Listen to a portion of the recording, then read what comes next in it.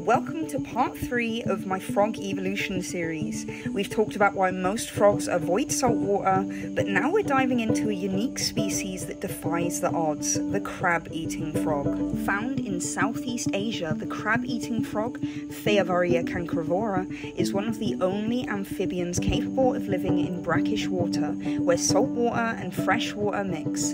Unlike most frogs, it has evolved to survive in environments with higher salinity levels. And the secret to its survival? A process called osmoregulation. The crab-eating frog can regulate its body's salt and water balance thanks to specialized kidneys that filter out excess salt. This unique adaptation helps it thrive in coastal areas where most frogs would quickly dehydrate. But osmoregulation isn't the only thing setting this frog apart.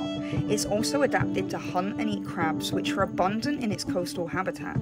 These crabs provide a rich source of protein and salt, making them an ideal food source for a frog living in brackish water. In fact, the frog's name comes from its diet. Cancrivora literally means crab eater.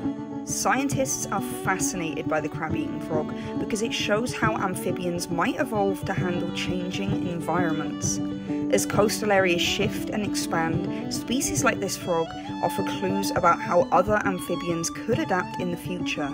Its ability to live in brackish water, hunt crabs, and filter out salt makes the crab-eating frog a true pioneer in amphibian evolution. Could more amphibians evolve to survive in salty environments like this?